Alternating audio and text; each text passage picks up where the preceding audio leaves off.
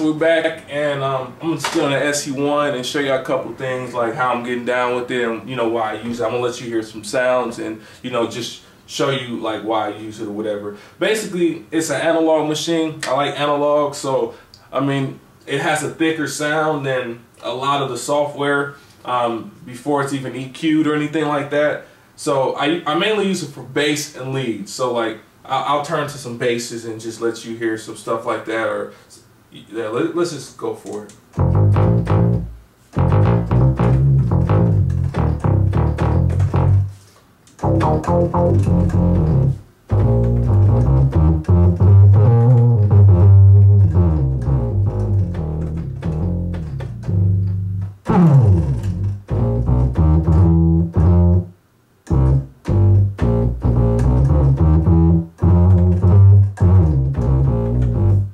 Like just floor rattling, dude. It's crazy.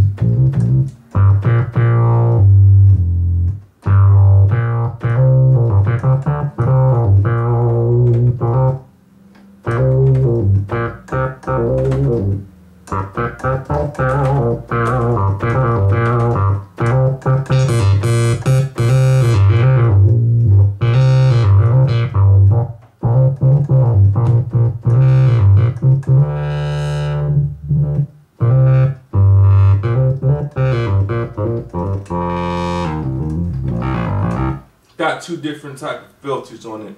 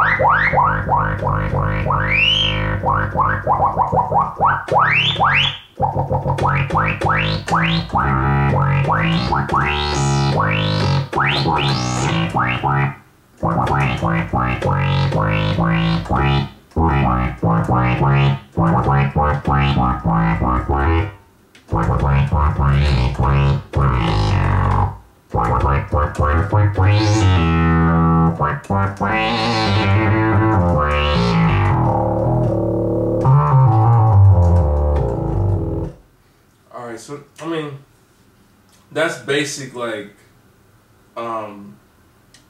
basic patches in the SE-1 or whatever. Well, I mean that's a custom patch at this point because I've done a substantial amount to it.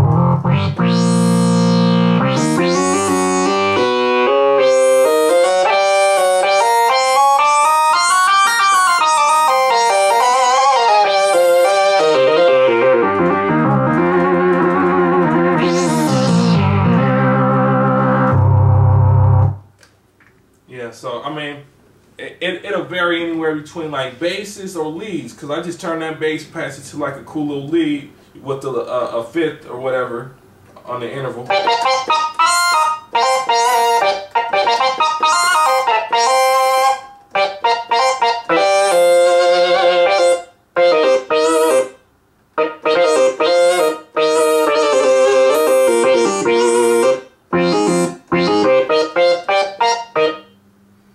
So that's pretty much it. Like, I mean, there's a lot of stuff you could do with it. It's got like plenty of LFOs and all that kind of stuff.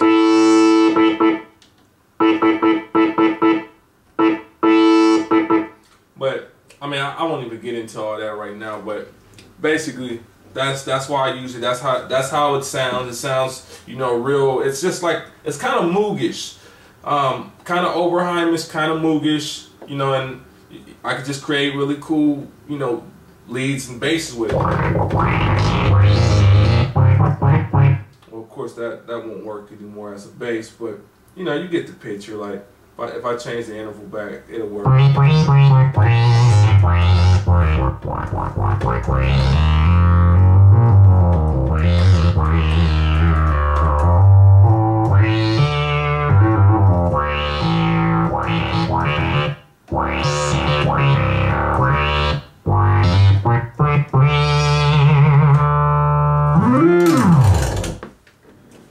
Alright, so that's about it.